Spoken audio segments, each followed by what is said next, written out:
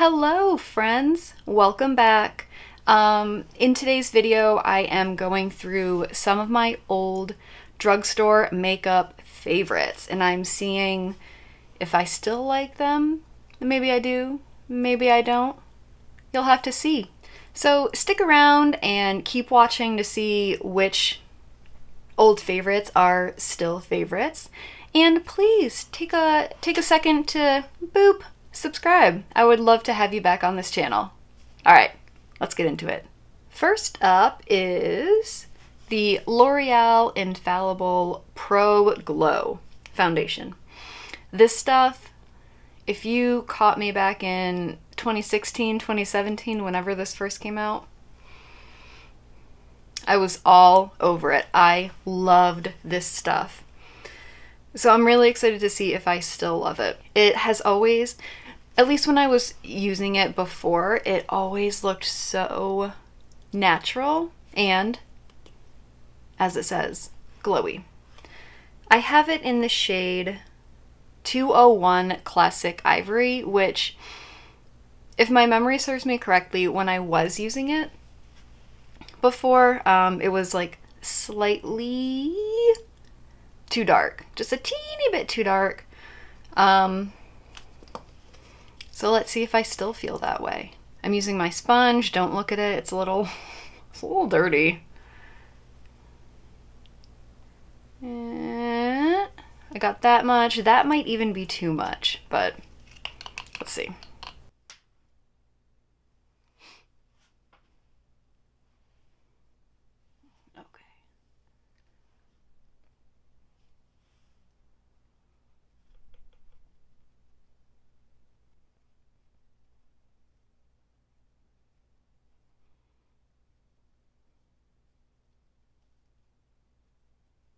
Okay, as you can see, it did not really at all cover my little visitor there, but in terms of like just providing a nice wash of color, A+. It really canceled out the redness that I have, especially like in my temples and on my forehead, and really gave me a nice starting point for all of my other makeup. Yeah, wow, that looks nice, doesn't it? As I have mentioned before, my problem area is between my brows. For some reason, foundation tends to cling to the dry patches there, and it really looks perfect. It looks perfect. And as far as the color match goes, I actually think it looks pretty darn perfect, almost. But you know, like right now I've got my winter pale on, so this is going to be a perfect summer shade for me. Cool, okay. I'm pleased with that. I'm happy to know that that is still a beautiful foundation. Next up, I want to move on to my eyes, and I have this Revlon ColorStay quad, little eyeshadow quad. I have it in the shade 555 Moonlit. Whenever I owned this originally, I could not tell you the name of the shade that I had, or, you know, the collection. But it was just very standard, neutral, typical. It had like browns and champagnes and tans, that kind of situation. When I bought this, initially I did not realize that these are all shimmer shades. So I think I might do a one shadow look, maybe two, I'm not sure. The lipstick that I have to try later is very deep and vampy, so I don't want to go, you know, cuckoo bananas with the eyeshadow. So, what I'm going to do is, oh, you know what? Let me swatch these for you. Okay, so here is the shadow quad, and here, there we go. There it is on my hand swatched out. I would say the only one that isn't really a performer is the darkest shade right up here. But actually the other three look decent. I'm surprised at how decent these shadows are. Because I don't really...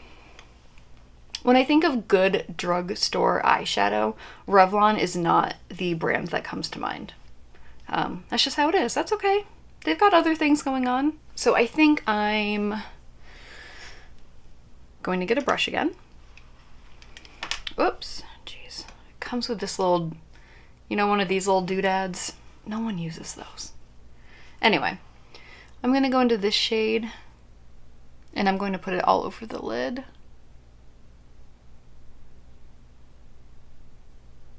And blend that out into the crease.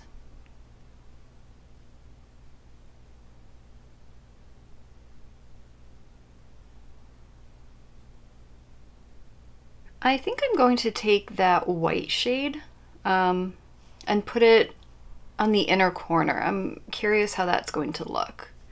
Let me try that.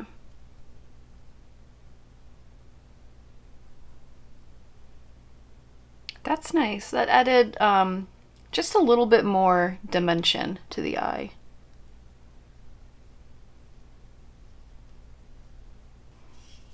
That's nice. It's really subtle, but pretty good. I think I am going to take this deeper shade, just very, very lightly put it on the outer part of the eye. Oop, that might have even been too much right there. Oh boy.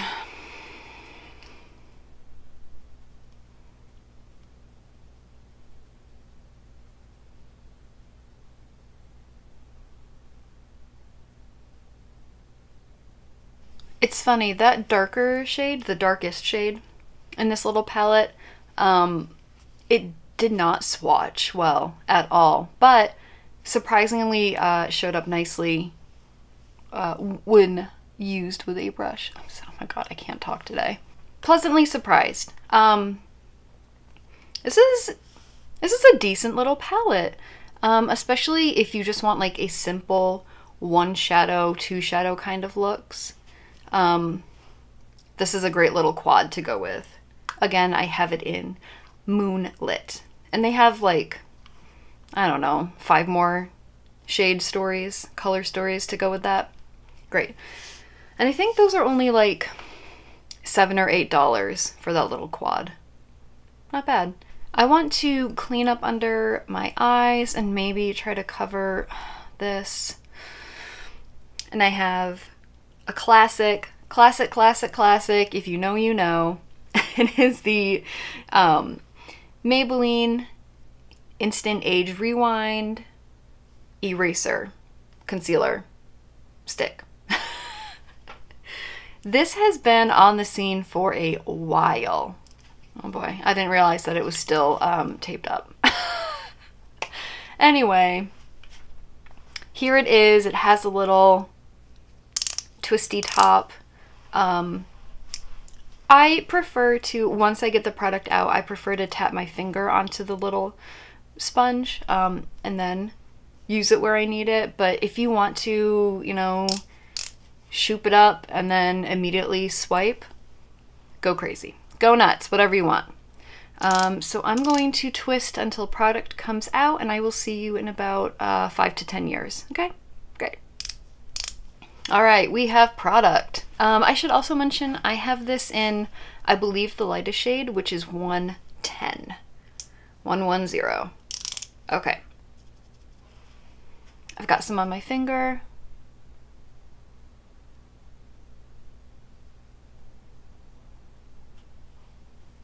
This is a really beautiful formula that does not sink into lines or look cakey or anything like that. But if you have extreme dark circles under your eyes, this alone might not do it for you. You may feel it's a bit lacking in its coverage. It looks nice though. For me right now, looks good. Okay. Let's see. So on any other day, this would be enough coverage for me in terms of concealer. But this little son of a gun. So I need to bring out the heavy hitters. And for me, that is, oh my God, this is so old. I need to repurchase. This is the Makeup Forever Full Cover Concealer. And I have it in shade.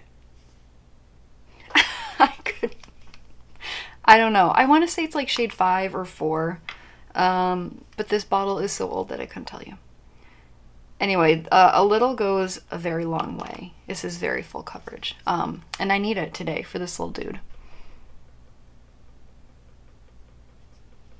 I think that is as good as it's gonna get.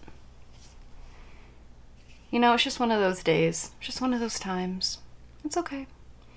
So, for mascara, you want to talk about like drugstore OG. This is it. Covergirl Lash Blast Volume Mascara. Listen, this was my go-to holy grail mascara for so many years. Like all through high school, all through college, this was it. I have not used this in so long. I'm so excited. My gosh. Oh, and I just have it in black. Here we go. Just kind of like a fat little applicator. The formula seems drier than I remember. I don't know. I'm gonna give it a whirl and I'll be right back.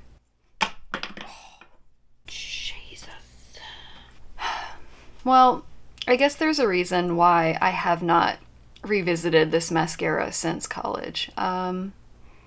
It's just kind of meh. It's okay. It's very natural.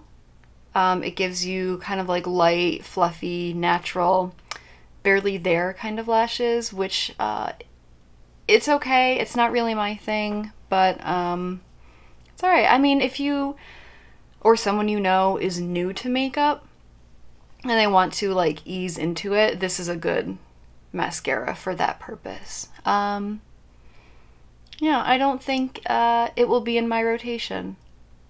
But you know what? Hey, we tried it. We tried. That's all we can ask, right?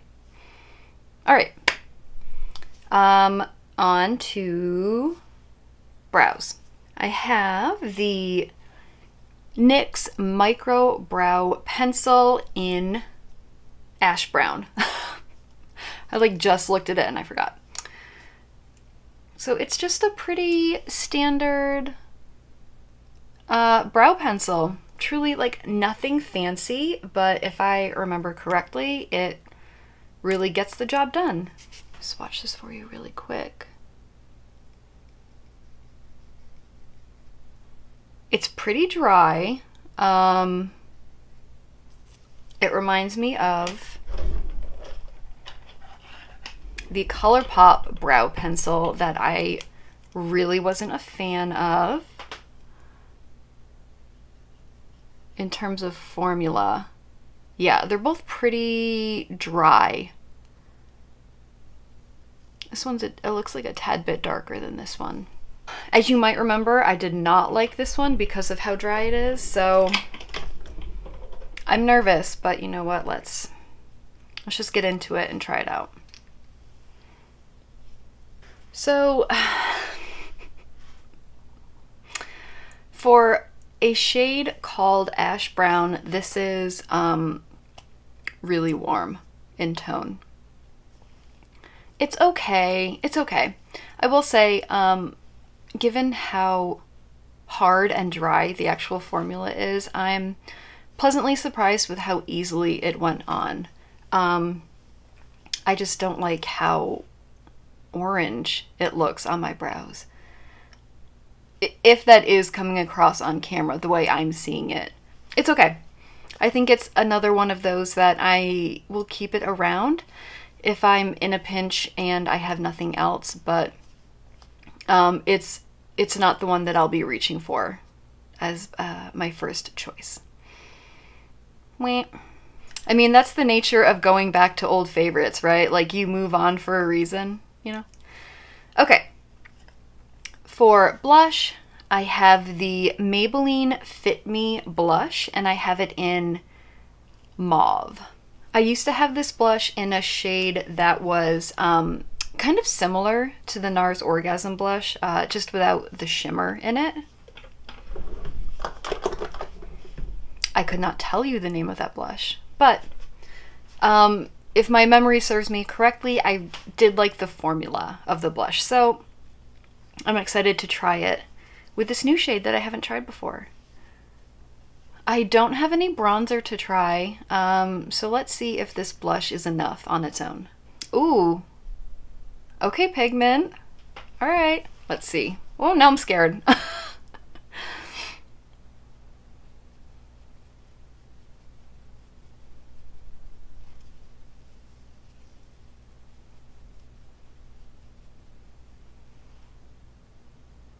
Oh, okay.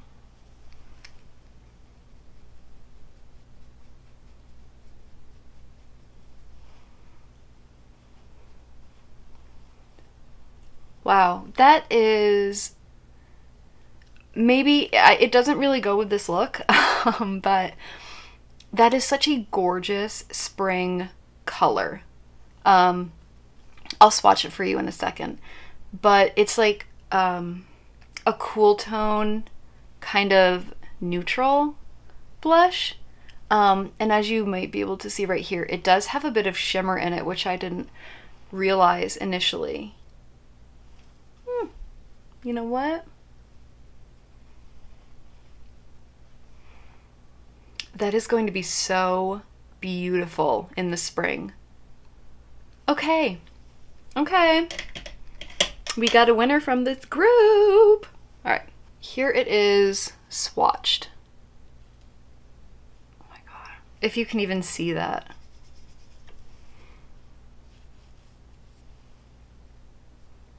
Very subtle. Very buildable.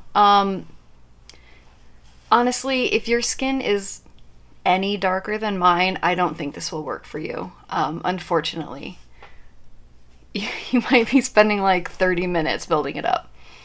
But if you have fair or light skin, this is a really nice, natural, easy option. And as you can probably see on my hand, there is a little bit of shimmer, which I don't mind. I'm a fan of the shimmer. Bring it on. So my last item to try out, I'm regretting the shade choice. That's okay.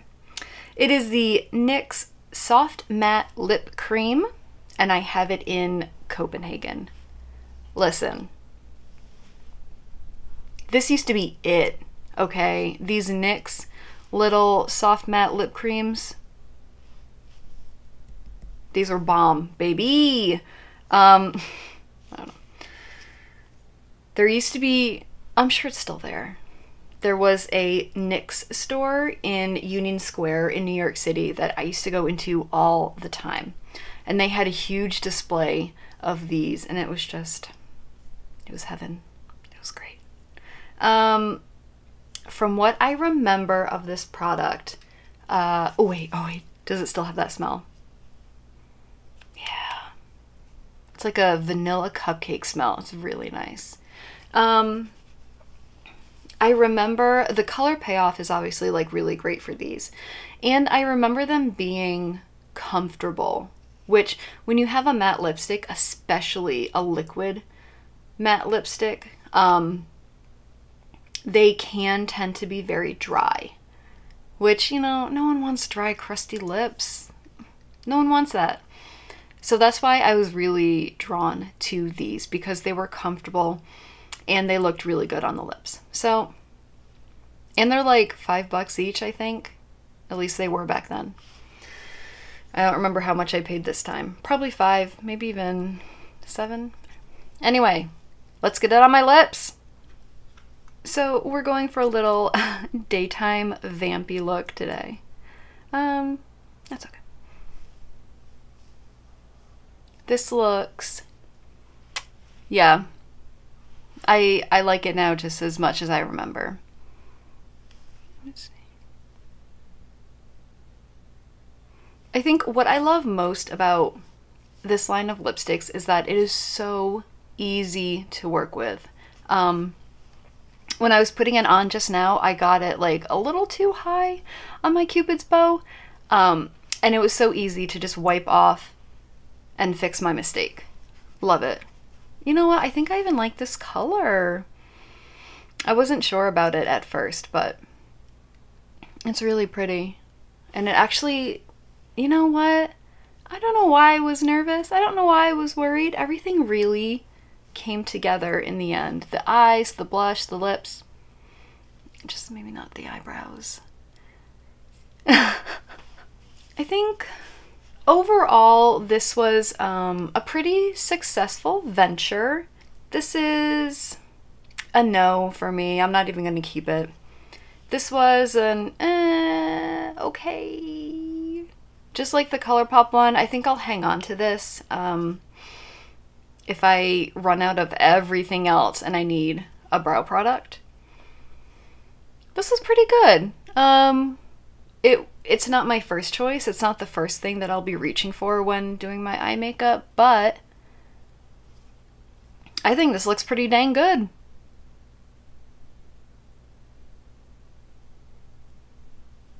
Not bad. Like I was just talking about. Love this. Love this. Really excited to use that more in the spring. This is great. Always has been, always will be. This is pretty great.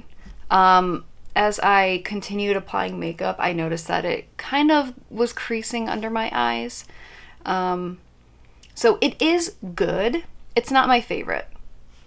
I think when I run out of my Glossier Stretch Concealer, this is going to be a nice little holdover as I'm waiting for my new shipment to come in.